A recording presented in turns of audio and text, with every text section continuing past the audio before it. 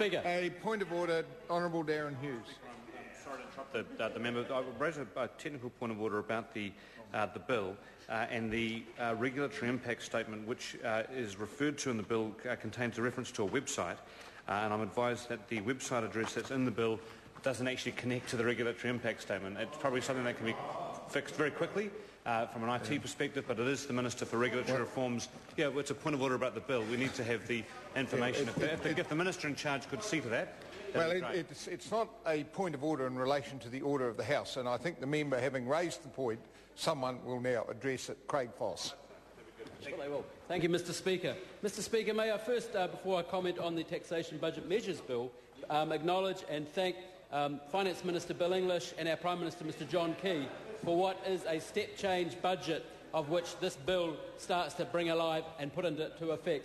Mr. Speaker, this budget is a step change. This gets rid of some of the imbalances in our economy, and it addresses so much of what's been talked about by so many over so many years, and it puts it into action. As I acknowledged yesterday, the Labor government actually talked about some of these issues. They actually never did a thing about them, in fact perpetuated them and made them worse, Mr. Speaker. But I also like to acknowledge our coalition partners, and particularly the Honourable Peter Dunn, with the work he's done in and around the taxation changes here, Mr. Speaker.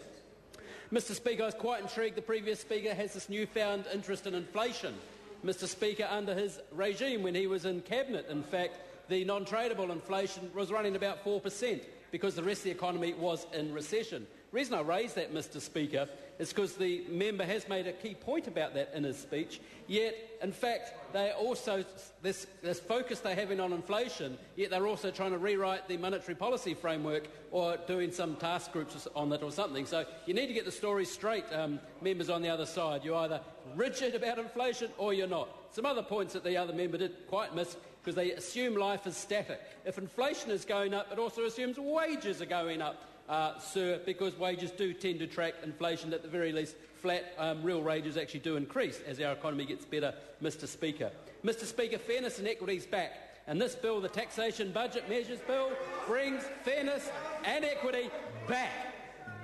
And interestingly, as the Prime Minister in his speech noticed, much of the macro, the numbers there, are actually exactly where they were, brought back to when Mr Gough was in Cabinet in 1988 and 1989, from memory, Mr. Speaker.